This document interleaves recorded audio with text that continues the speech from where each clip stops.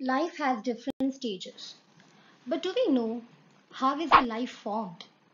What is the secret behind the formation of life? Let's understand this in this video. In sexual reproduction, two parents are required. One is the female, which produces a reproductive cell called the ovum or the egg cell. And the another parent is a male, which produces a reproductive cell called the sperm. Now let's understand the structure of the sperm. The sperm basically contains three main parts. First is the head, which contains nucleus. The nucleus contains all the genetic material. Second is the neck. And third is the tail, which helps in the movement of the sperm. The journey of life begins in the female reproductive system. The female reproductive system consists of four organs. The first is a pair of ovaries. Second is a pair of oviduct, also called as fallopian tube. Third is the uterus or the womb. And last is the vagina. The lower part of the womb is called as the cervix. Now let's understand the secret of formation of life. The ovum or egg cell is produced in one of the ovaries. During copulation, the sperm enters the vagina. Due to the acidic environment of the vagina, few of the sperms get killed. And the remaining sperm enter the lower part of the uterus, that is the cervix. The swimming speed of sperm in fluid is approximately 5 mm per minute. Through the cervix, the sperm now enters the uterus. Inside the uterus, some of the sperms are killed by the female's natural defense system, that is the WBC. And the remaining sperm, a very little sperm, enters the fallopian tube.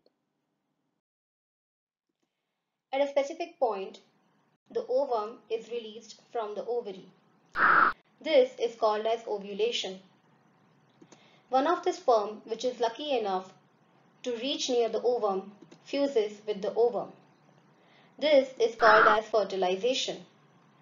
The fertilization occurs in the oviduct. After fertilization, if other sperms want to penetrate the ovum, their penetration is restricted by the ovum. Inside the fertilized ovum, there is a fusion of the genetic material of the sperm and the ovum. This results in the formation of the first cell of the baby, which is called as zygote. As the zygote now travels to the uterus, a series of cell division occurs. This series of cell division occurs in the fallopian tube or the oviduct.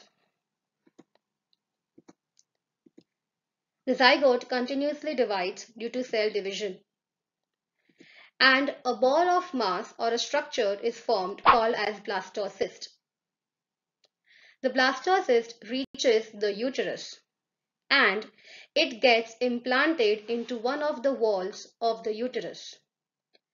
After implantation, the lady is said to be pregnant.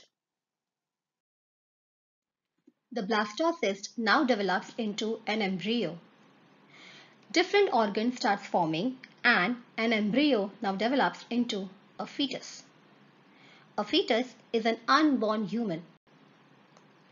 An organ called as placenta provides the nutrients and the oxygen from the mother's blood to the fetal blood and removes the waste products from the fetal blood. A tube-like structure called as umbilical cord connects the placenta to the fetus. Approximately 280 days or 9 months are required for the complete development of fetus. This is called as the gestation period. A gestation period is a period of development of fetus from conception, that is the fusion of sperm and ovum, to birth. As the fetal development is completed, The walls of the uterus starts contracting and the cervix open. Because of the muscular contraction of the uterus, the fetus is pushed out through the vagina. As the fetus comes out from the vagina, now it is called as a baby, and a new life is born. If you find this video informative, please click the like button and subscribe to my channel. Thank you.